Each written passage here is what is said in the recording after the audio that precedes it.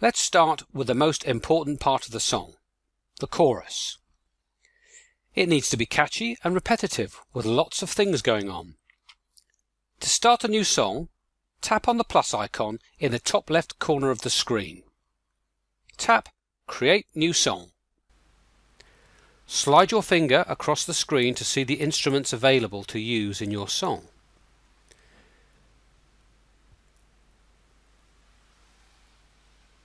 The first instrument we're going to use is the smart guitar. This has a cog around it, which lets us know that it has some features which can help us create some amazing sounding guitar riffs. Tap once on the smart guitar. Here we see an acoustic guitar, and the letters denote 8 different chords that we can play.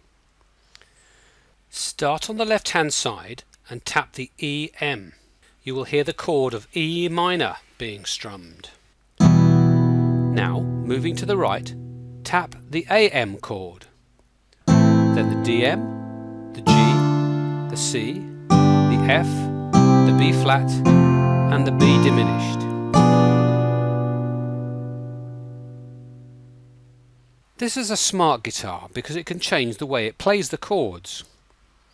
In the top right hand area of the screen, you will see a knob called Autoplay. Tap the number 1 and then tap any chord name. You will hear the chord being played as a real guitarist might play it. Tap Autoplay number 2, then 3, then 4.